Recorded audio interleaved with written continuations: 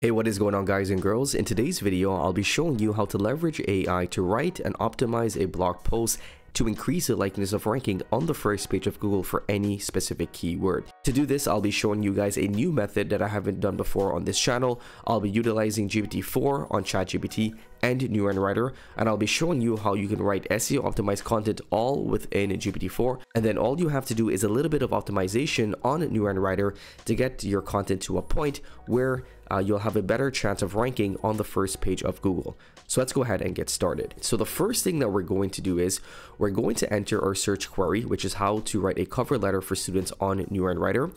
Now it's very easy to start up a search query on Neuronwriter. Just go ahead and click the new query, include the topic in which you're trying to rank for, and then click start.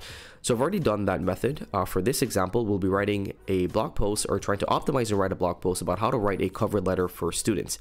So we can see here at the bottom, we have some terms in articles and we have some terms in headers. So when you're trying to write an optimized SEO blog post, you need to include these specific search queries so that you're improving your on-page SEO, so that Google, once it is reading your content, it'll be able to know what your content is about. So because we're writing a blog post about how to write a cover letter for students, we're gonna have keywords such as cover letter, student cover, college student, student cover letters, cover letter examples, and so on. And we'll also have some terms specifically that we'll have to include within the articles, such as write a cover letter, college student cover letter examples, cover letter templates, and so on. So these are going to be the keywords that will be feeding into GPT-4 to make sure that it's including these keywords within the content while it's writing the content. So in that way, we'll already have a pretty optimized content once we go ahead and paste it within Neuwronwriter. To further optimize your content, you can use the article draft, which allows you to include specific H1s and H2s that your competitors have included within their articles for this keyword. So we can go ahead and build out our layout and then feed it into GPT-4 and ask it to write the content. So let's go ahead and build out our outline. We'll start with H1s. So we're gonna choose some specific H1s. So for H1s, you don't really need that much.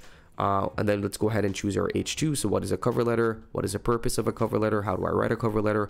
When should I write a cover letter? How to prepare, how to email, what not to include.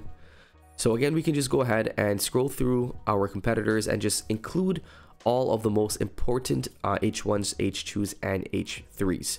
So again, these are H2s. So I'm going to scroll down and try to get some H3s. Okay, so that seems like enough headers. If you want to filter by questions, again, you can filter by questions, and you can then include some specific questions if you want to add a FAQ at the end of your article. So we have a pretty decent outline here that's been created by Neuronwriter. So let's go ahead and copy this, and I'm going to start prompting GPT-4. So I've went ahead and primed ChatGPT by saying, you are an expert blog post writer. You specialize in creating blog posts around creating cover letters for students. Your task is to use these H1, H2, and H3 headings to create an in-depth and engaging blog post outline about how to write a cover letter for students. If you're happy with the outline which you built with Neuronwriter, you can definitely go ahead and just use that and ask the AI to then write that outline. But usually when you're just gathering outlines from your competitors, it doesn't really kind of flow in the right way. So what I like to do is I like to paste the content within ChatGPT and then tell it to create a unique and engaging outline using that content. So that's exactly what I've went ahead and asked it to do, and I've pasted the outline in which we generated with Neuronwriter. So let's go ahead and see the outline in which we can get back.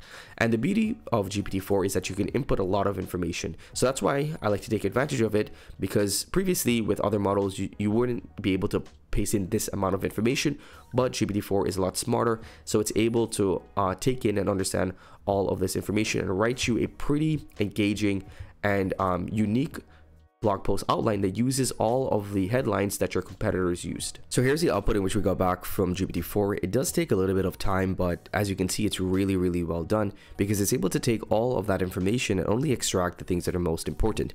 And it actually goes ahead and distinguishes it by H1, H2, or H3. So we have an intro, and then we have understanding what a cover letter is, preparing to write your cover letter, how to write your cover letter as a student, emailing your cover letter examples and samples, and cover letter do's and don'ts, and special circumstances, so how to write a cover letter for specific scenarios, final tips, for a successful cover letter and a conclusion. So as you can see here, we got a really in-depth and well thought out blog post outline. So now let's go ahead and actually start generating some content. As I mentioned earlier, there are some specific terms in which you would need to include within your article. So we've already included specific terms in header, so we'll leave that blank for now.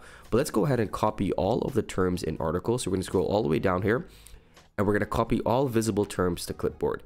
And now what we're going to do is we're going to tell GPT-4 to use this outline, but also make sure to include these specific target keywords and write a 1500 word blog post about this topic. Okay, so I've asked GPT-4 to use this blog post outline above and write a 1500 word article using Markdown about how to write a cover letter for student, and make sure to include these keywords within the article.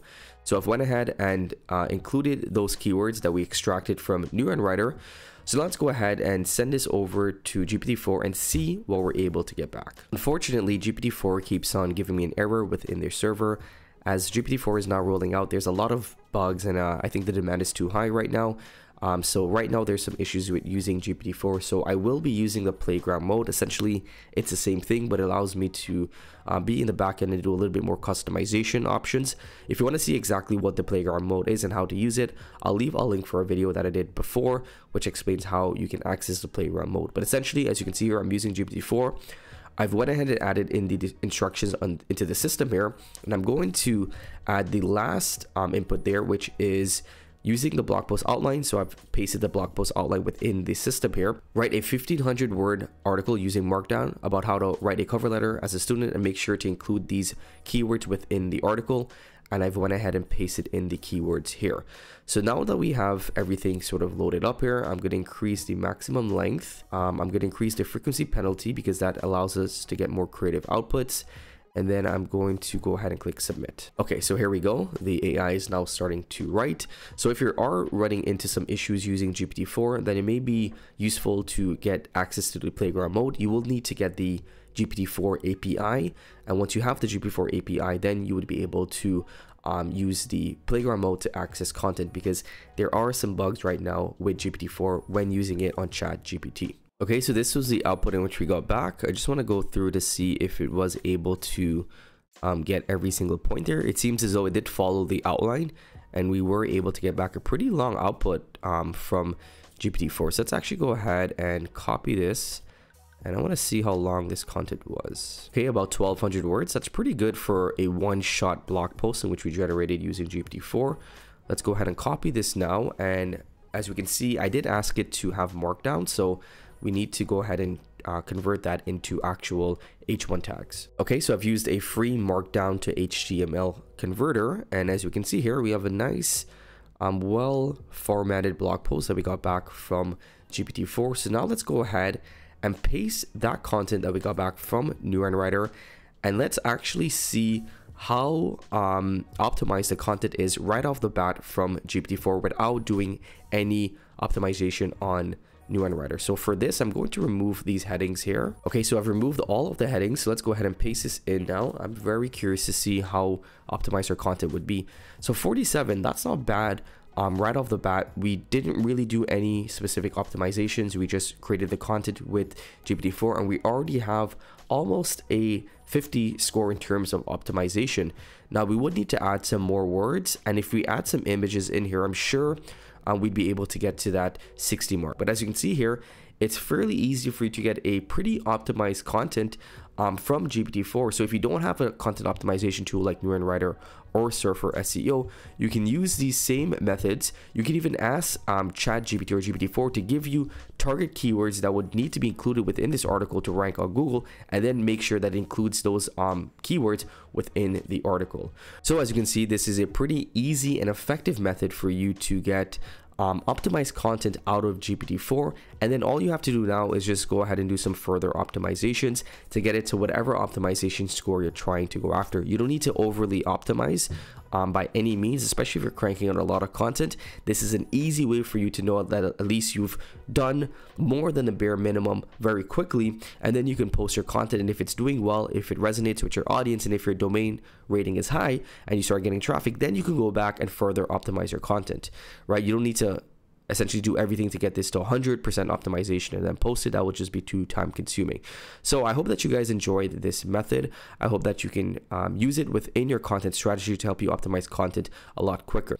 As always, if you enjoyed today's video, let it be known by giving us a big thumbs up and subscribing to the channel if you haven't already. Until next time, stay well.